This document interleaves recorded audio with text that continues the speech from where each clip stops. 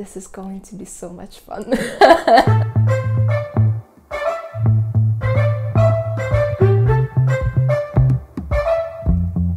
Hello guys, my name is Anya. I am an actress and a singer. I think you've already mentioned my accent.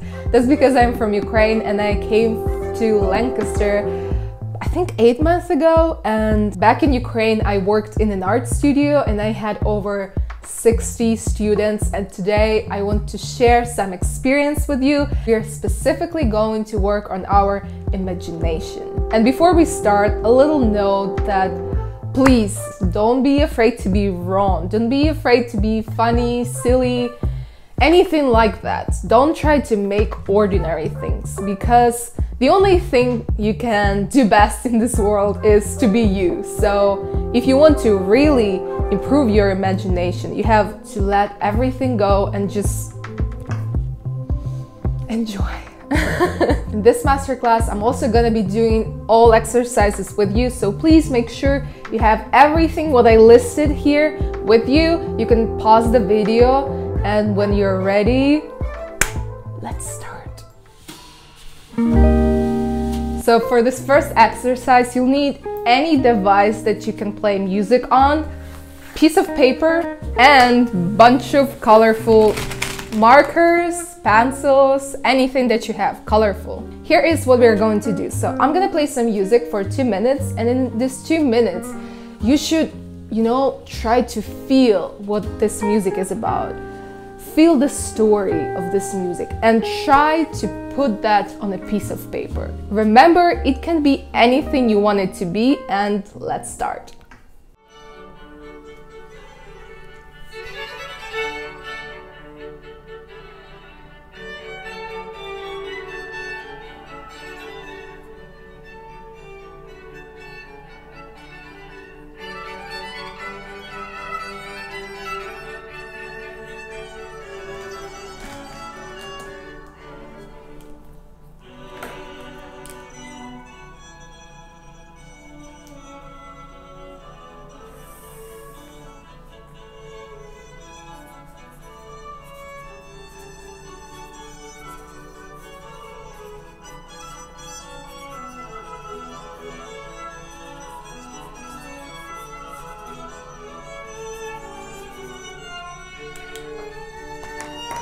Remember, you only have 2 minutes.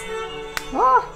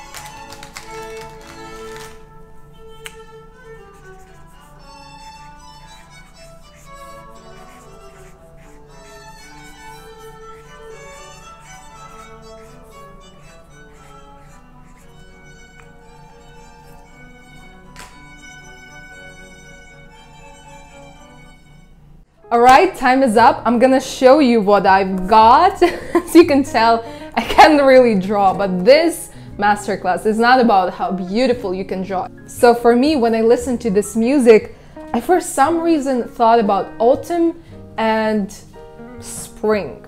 Usually when you have more time, you can even create stories. Here I have a simple idea, I like it, and if you have more time for this exercise, you can also listen to the music and create even a poem or a whole fairy tale. It's up to you. And let's move to another exercise. So for this one, you need a black marker or black pen, and again, colorful markers. We are going to close our eyes. Well, first put the marker on a paper, and then for 15 seconds, we are going to draw a line without stopping. It's a continuous line for 15 seconds. Just go back and forth, right, left, up and down. You're just drawing a line. And now look at this and try to see something like an object or a person, or maybe it's an alien or a flower. Just try to make this connection. So honestly, what I see here, a motorcycle and a person driving it. This one is actually reminding me of one art piece. I'll try to find it on internet. I don't remember the name, but it's a really cool one. So then you're just going to grab colorful pencils and paint it.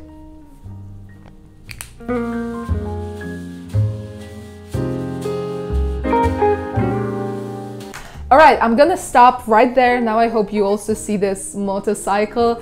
Anyway, this is a really great exercise. You can make it as a game with your friends, and let's go to the next one. So for this one, you're only going to need one black marker or any pen. We are going also to close our eyes, and you're going to paint a face of a woman or a man, it's up to you, with one line, one continuous line. I'm personally drawing the man's head. I hope it's gonna be nice. I'm trying to make a curly hair. All right, I accidentally stopped, so if I want to make another one, I have to go again. Honestly, this one looks like a Santa Claus. Just look at it. So now do the opposite. So I draw a man first, so now I'm gonna draw a woman. Don't forget, it's a continuous line. You can't stop. If you stop, you have to start again. I want her to have straight hair, you know? I hope you're doing this with me, guys. The last line, and I'm done. It looks like she has a beard. Look at her. See, it's not only about developing your imagination, it's also about just having fun. Hello. Hello. Here's another game. I just made it, guys. So for this one, you're going to need a yarn, any kind. Honestly, the thinner, the better, but I just moved to a new place, so that's the only one I have. A container, some water in there, and different paints, and a small lid. And also you need any kind of brush. So I'm gonna use yellow, green, and this terracotta.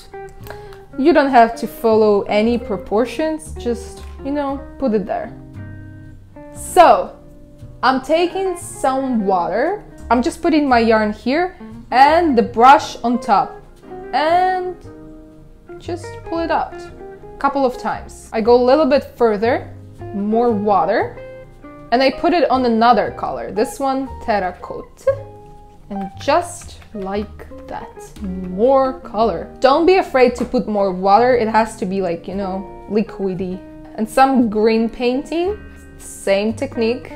I'm taking a piece of paper, and you can either fold it if you have a big one, but I have small ones here, so I'm taking two.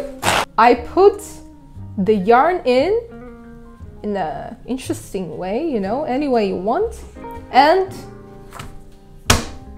cover. And now just pull it out and see what happens.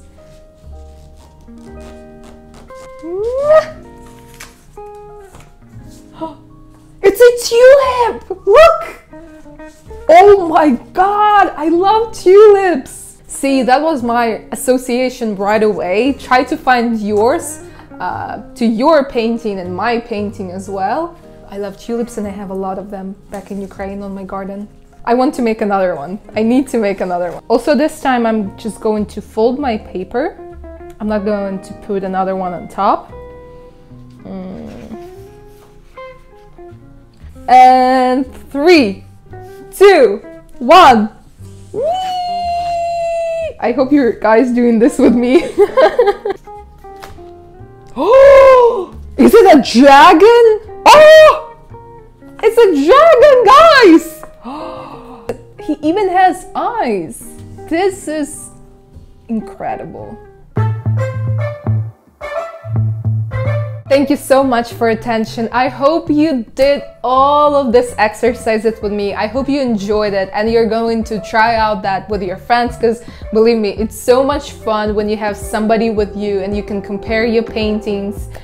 And I hope you just really had fun and you feel like you expressed yourself and improved your imagination. Thank you from the bottom of my heart, and I hope to see you in a part 2.